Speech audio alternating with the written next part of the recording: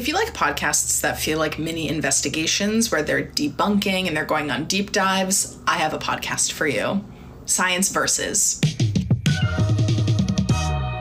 Skincare. Is anti-aging a scam? Here's the thing. So many of us have 10-step skincare routines or get all slimy and shiny at the end of the night. And why would you blame us? We're just trying to do what people say is going to help our skin and keep us youthful. Take a listen to this episode to hear whether they are actually working. Sex drive, the dirty science. Sex drive is something that so many of us think about or are worried about. Maybe you have a sex drive that is really different from your partner's. Maybe you're just worried in general about having too high of a sex drive, too low of a sex drive. Take a listen to a clip from this episode as the host tries one of the products that supposedly help fix this. Here goes nothing. All right. I guess I'll let you know.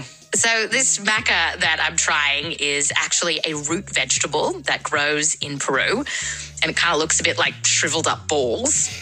And yes, the marketing is a little over the top, but kind of surprisingly, there is some research into it. Like, one study found that it turned male mice into horn dogs. You'll have to listen to the whole episode to see whether the host actually felt different or not. Adderall, what's it doing to your brain? So something I learned from this episode is that 1 in 5 college students have reported taking Adderall for non-medical purposes. This episode gets into what happens if you take Adderall and you don't have ADHD. And it also talks about what happens to a brain that does have ADHD when you take Adderall. Take a listen to that clip. Within an hour of taking her first pill, Kai could feel a change come over her.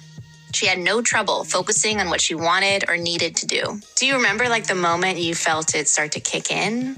Yeah, it was like clouds parting in my head so that I could see sunlight. Now you know where to start with Science Versus. Comment below if you have podcast recommendations and you want to know where to start.